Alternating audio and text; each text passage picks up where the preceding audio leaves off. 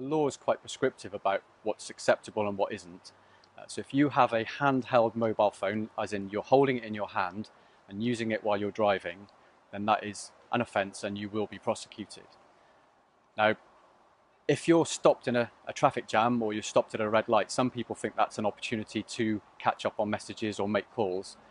The law actually is quite prescriptive around that activity as well, and that is included in the offence. So stopping at a red light and using your phone still means that you commit the offence. The only safe way to make a call when you're behind the wheel is to stop in a safe place, turn your engine off, engage your handbrake and make your call. The legislation also goes further and it talks about mobile communication devices and devices that are capable of sending and receiving data. So if, for example, in your car you had your iPad attached to the air vents in your car on a cradle, and you were interacting with that device, you were accessing it, sending information or messages while driving, then that is also an offence, and again, you're also liable to be prosecuted if you were to drive in that way.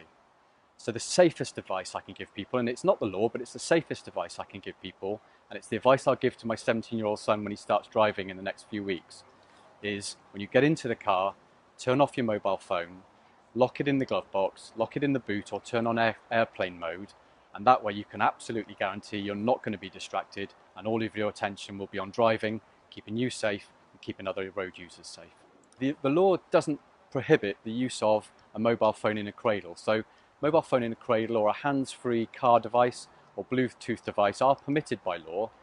What your viewers will need to be careful of is that if they are driving a car and they are not in proper control or they're distracted by the device, which could happen if a phone is in a cradle or if they're using the hands-free device, or indeed if they're eating behind the wheel or changing a CD, for example, then they commit a different offence of not being in proper control of that vehicle, and that's still just as serious, and the consequences of driving while not in proper control or while distracted can be equally devastating for them, their family, or for other people's families who are using the road as well.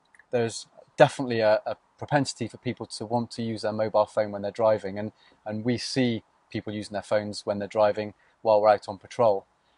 Anybody that's seen by a police officer using their mobile phone while they're driving is going to be stopped and will be prosecuted. There's no doubt about that. Some of the examples where I've seen people driving using their phones, I drive an X5 marked police vehicle, and you can imagine it's very visible.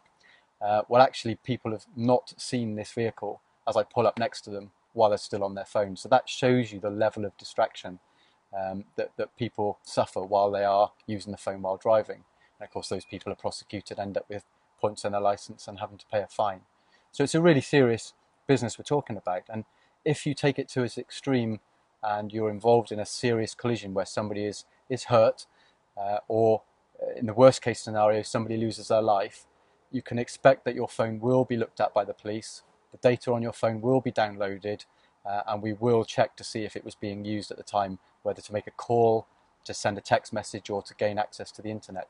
And if that is the case, then you can expect to receive a custodial sentence if you are found to be at fault.